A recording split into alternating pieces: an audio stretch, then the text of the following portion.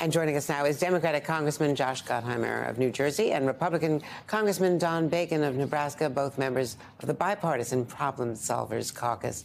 Welcome both. Happy election, post-election days. We could all take a deep breath. We know the outcome now that we know. Congressman Bacon topped Republicans on Thursday, announcing they're going to focus on Joe Biden and his family, claiming, corrupt dealings, targeting Hunter Biden, of course. So what happened to all of the issues that the Republicans ran on, like inflation and the economy? Those issues will come up. What you're seeing is one committee out of 9 or 10, and that's their priority in the Oversight Committee. But you're going to see from like the Ag Committee, the Farm Bill, you're going to see on the Defense Committee priorities on the defense, the NDAA or the defense authorization. Appropriations is going to try to get spending under control so we can work on inflation. Homeland Security will be working on the border. You heard the priority of one committee, and that was the Oversight Committee. And I do think we should make clear, though, we've always said oversight's important, but the priority, obviously, is inflation, energy independence, the border, and the Republicans need to remind the voters that's what we want to do. Well, they did not do that, in effect, yesterday in real time. And the Oversight Committee is going to grab a lot of not only attention, but it could really tie the White House in knots, Congressman Bacon, because I saw it happen before with Benghazi and with, all kinds of staffers having to pay for lawyers, and it just grinds any White House to a halt. I watched it under Obama and also under Bill Clinton. So hopefully it's not under President Trump as well. President Trump had 2 years of same kinds of oversight. I think there's a balance here. We should not go overboard, but there has been a lack of oversight, in my view, this past 2 years. We've very seldom called in, at least on the House side. The Senate side's been a little different. There is a place for oversight. But I will just, again, remind, this is the Oversight Committee. There's like 9 other committees that will be focused on these other priorities that we have. I do think it's incumbent upon Kevin McCarthy to make sure we stress it's not just oversight, but we got to take care of the breakfast table issues of inflation and energy independence and gas prices and things like that. So your point's well taken.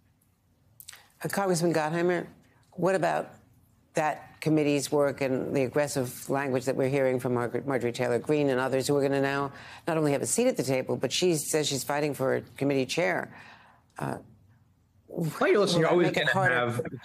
Well, I'm just wondering, is that going to make it harder for the bipartisan problem solvers to get work done if that's the tenor that's coming out of the Republican majority? Well, to Don's point, and Don's a great leader, you're always going to have people screaming from the wings, and there's you get some of that in both parties.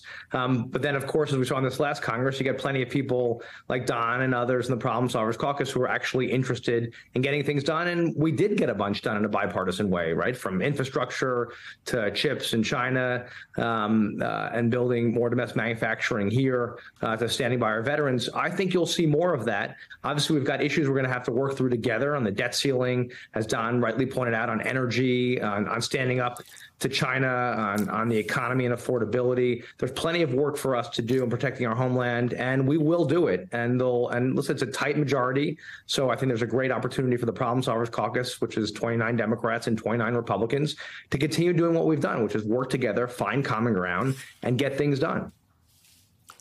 Congressman Bacon, Kevin McCarthy, unlike Steve Scalise, was noticeably absent when Speaker Pelosi was giving her speech about stepping down after all these years. And he said he was at a meeting, but apparently from reporting on the Hill, he was at a meeting with Stephen Miller, who was widely believed to be one of the most ferocious partisans in the Trump White House. What kind of message is he sending by not attending? No, I assume he was notified. Speaker Pelosi was doing her speech that she was going to step down as the speaker, as the Democratic leader. I would tell you, I didn't get that. We were going to meet with the Problem Solvers yesterday, and we heard that the Democrat side was going to hear Speaker Pelosi, but we did not know what was going to be on the floor. And so I was a bit surprised myself when we see her on the floor giving her speech, because I didn't know it. And I know the Republican leader of the Problem Solvers also told me he wasn't aware of it. That's Brian Fitzpatrick. And so there wasn't really a lot of information on what the plan was. So I don't really know what Kevin McCarthy knew or didn't know. I do believe that Speaker Pelosi's been she's an historical speaker. She's held control for a long time. I haven't agreed with a lot of her positions, the way she's conducted the House. But I do admire that the fact she's led for so long as a speaker. But I will just tell you, I did not know that she was going to be on the floor giving a speech. And I know many other Republicans did not know. So it is possible Kevin McCarthy did not know either. And Congressman Gottheimer, what is your forecast of how this is going to work with such a narrow majority? Does that bode well for working together, for needing each other to get some big things done, or not? Well, no, I think the Republicans are going to have to decide, and I know where Don's head is on this, but Republicans are going to have to decide if they want to sit at the table and work together, which means they're going to have to bring Democrats and Republicans to the table and be willing to take 80% of what they want and 100% of what they want to get things done. We've got plenty of work to do for the country. We've got to keep doing it. You don't just stop working for 2 years and obstruct. And, I believe, this is the fundamental work of the problem solvers, both and those in the House and bipartisan members in the Senate, to keep working and fighting for the folks we represent. And so I'll leave it to their leadership to obviously make that decision, how they want to approach the next 2 years in the House. But I'm hoping, and you've got a willing partner to look for places where we can work together. And I think there are plenty of places we can do it. And that's what the country wants. Congressman Josh Gottheimer and Don Bacon. Yeah, it's good to hear. I second Josh on that. He is right on board. He's a great leader on the Democrat side of the problem solvers. We do need to work together. If you want to get legislation out of the Senate, it takes people like working with Josh and the problem solvers to get legislation that's bipartisan enough to pass the filibuster. So Josh has a good partner with me because we want to move our country forward. And we have the best country in the world. We cannot be stuck in neutral. And it takes bipartisanship to move our country forward.